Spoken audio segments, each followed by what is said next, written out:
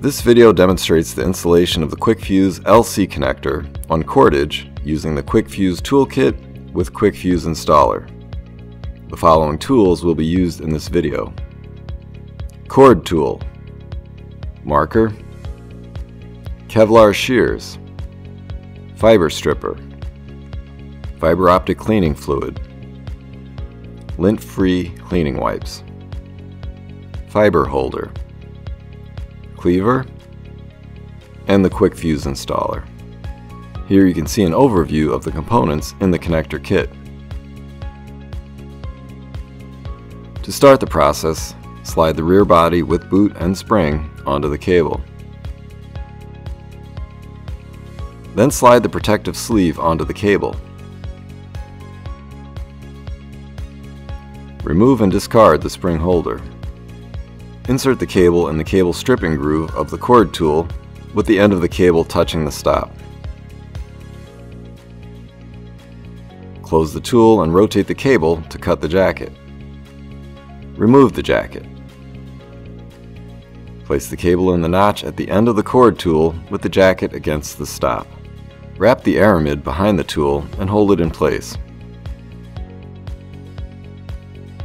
Mark the buffer as it exits the right side of the stop. Place the cable in the appropriate slot for the cable size with the end of the jacket against the stop. Squeeze the tool and pull the cable through the tool to slit the jacket. Pull the aramid out one side of the jacket slit. Place the end of the protective tube against the aramid where it exits the slit in the jacket. While keeping the protective tube aligned with the end of the jacket slit, fold the aramid back over the protective tube. Place the aramid shears against the tube and cut the aramid so that it is approximately 2 mm longer than the length of the tube. Strip the 900 micron buffer up to and including the mark. Use the middle notch in the strippers with multiple passes to avoid breaking the fiber.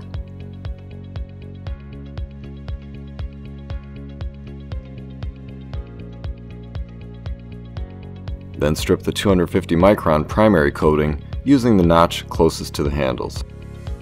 Clean the fiber with a lint-free wipe moistened with fiber optic cleaning fluid.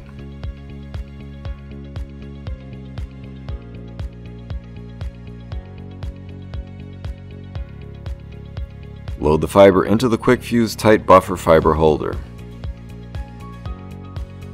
Make sure the buffer is flush with the end of the fiber holder. Push the carriage wheel to its starting point. Place the fiber holder in the cleaver. Make sure it is all the way forward. Push down on the cleaver lid to cleave the fiber. Power on the Qwik-Fuse Installer. Open the heater lid. Then open the wind protector. Place the fiber holder over the two pins on the left side of the installer.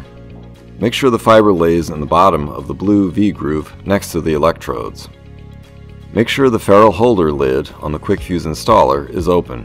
Then open the ferrule subassembly package. Make sure to never touch the fiber. Use the white handle to move the ferrule subassembly into the installer. Then close the ferrule holder lid. Gently close the wind protector, being careful not to pinch the fiber. The splice program starts automatically. The installer will beep and display "Pass" when complete. Open the wind protector. Slide the protective sleeve up to the left clamp.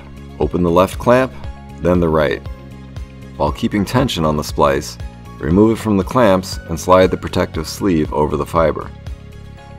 Remove the cable aramid and jacket from within the tube. Slide the spring over the jacket split to hold the split together. Position the tube so it covers the smaller diameter on the ferrule hub. The protective sleeve should cover the smaller diameter of the ferrule hub, not the larger diameter. While keeping tension on the splice, place the assembly in the heater with the protective tube at the center. Place the right side first, then left. Make sure the protective sleeve does not move. The heater lid will close when the assembly hits the bottom of the heater. The heating cycle starts automatically when the lid closes. With cordage, it is sometimes necessary to push the heater lid fully closed. The heating cycle is complete when the red light goes out over the heater button. Open the heater lid and remove the assembly. Inspect the placement of the protective sleeve on the hub to verify the sleeve uniformly covers the smaller diameter of the hub. Unscrew the boot from the rear body. Slide the rear body over the protective sleeve. Slide the housing over the ferrule hub. For APC connectors, make sure the red dot on the ferrule hub aligns with the latch on the connector. Push the housing into the rear body until they latch together. Pull the aramid and jacket from the back of the rear body. Split the aramid into two groups that come out between the jacket halves. Place the two halves of the jacket on the barbs of the rear body and push the boot against the rear body.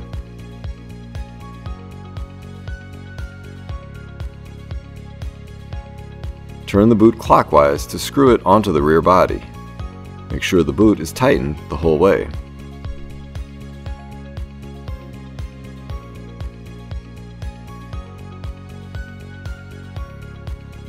Cut the plastic handle from the dust cap to complete the connector installation.